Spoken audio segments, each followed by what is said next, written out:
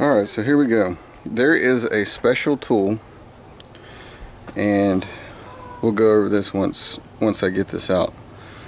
But you'll have to make or buy. But here's the belt. It's not very big, but it's pretty thick and it's pretty wide. So let's try and snake this thing out of here. There is, let's see, there is a tensioner pulley right here. You put a 15mm on it, and it's just like any other tensioner pulley for a serpentine belt.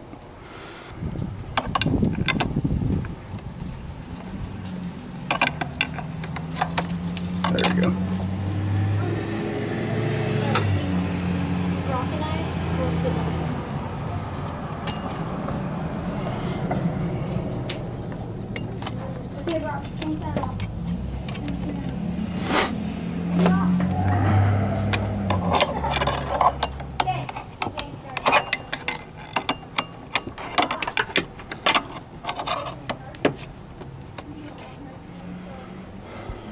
Let's go under.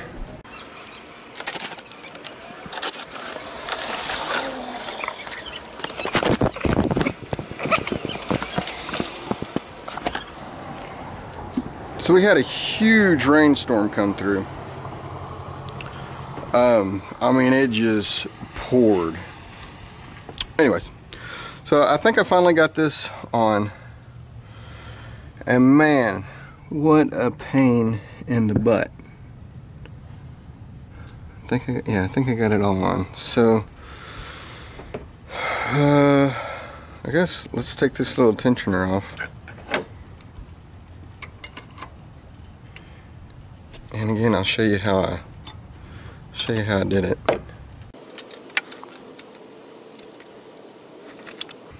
See, that's all it is. Clamps in there like this, and then whenever you tighten this bolt, it kind of squeezes it together. I had to put some extra reinforcement down here because it was starting to bend this out. But yeah, so that's how I made that. It's nice and tight now. So let me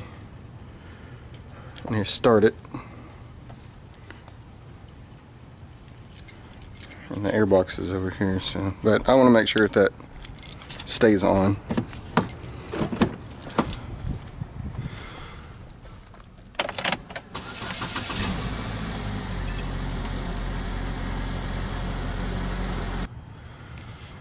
So there you go.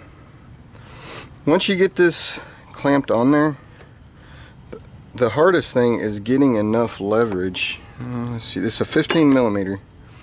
And the way to do it is get your wrench way down here. Once you get that wrench, see right there, that's not enough. You need to go one more notch down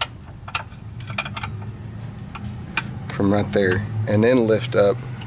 That pulls that back, and then that should be enough to put this back on. So my air filter got ruined. It's all wet, so I gotta get a new air filter. But at least the belt's on, and I don't have to worry about it jacking up or nothing.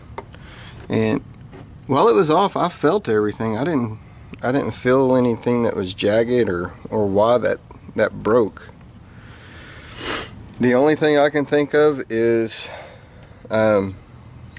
maybe a rock got stuck in there, because this is a lot of pressure. It's a lot of pressure on there. Maybe a rock got caught in there, and instead of it breaking the pulley, it broke the belt. So, which is, you know, I'd rather it do that. But okay, well, I'm gonna go ahead and button the rest of all this stuff together, and that's how you do that. This goes for the 2.4 liter hybrid auto start or auto stop, whatever you want to call it. GM. But that's what it is. Just a little gadget like that. Again, I called I don't know if I mentioned it or not, but I called the dealer and they wanted $250 to do that. That belt was $29. This was free, other than a bunch of frustration.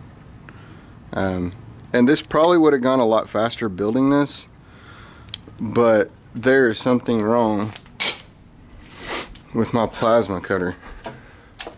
Like, look at this. Blowing out the side, blowing that up. That is crazy. It started doing that and I filed it off to see if I could catch it, but I don't know what's going on with the plasma cutter. I've kind of always had problems with that. But okay, well, I'll button this up. That's how you do an oil change and change the Serpentine belt. So hope this helps somebody out. Y'all comment, rate, and we'll catch you later. See ya. Oh, this is a Torx 25. A Torx 20 will work if those aren't tightened in there really tight. And something I did last time was I cut this little notch out so I could get to that one easier. But okay, we'll catch you later. Y'all comment, rate. See ya. So this is the information on that belt tensioner compression tool. It's made by Kent Moore compression tool EN48932. I was gonna try and call a local place Delco tool to see if they had something like that, but I don't have to now. I made my own. But yeah, these were going from $200 and something. Let's see if we can look it up real quick. Yeah, see, $300 and $399 for that. What a ripoff! Just stupid.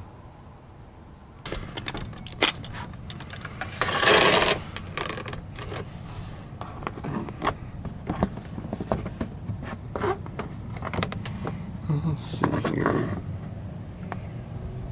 Oh man, that hit me right in the daggum eye.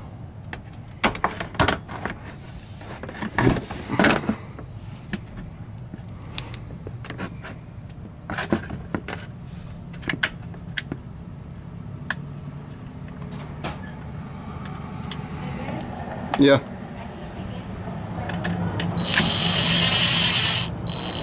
Huh?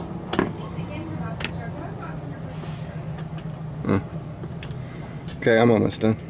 Thank you.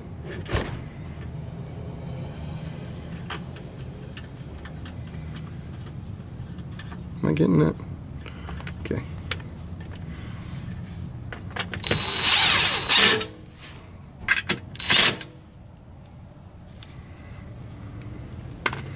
And there's one way down here.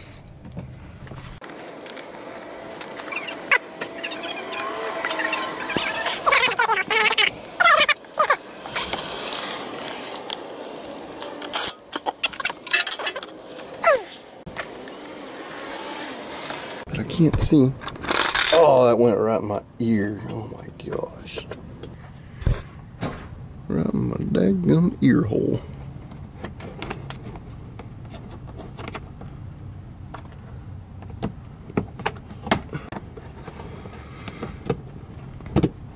There it goes.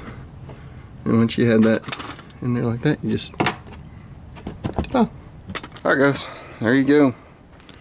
Comment, rate, and if you're doing any maintenance, 15mm oil drain plug. Oil filter is 1 1/4 inch.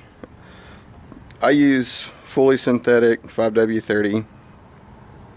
It does hold just a little over 5 quarts, and I haven't drilled that in yet, but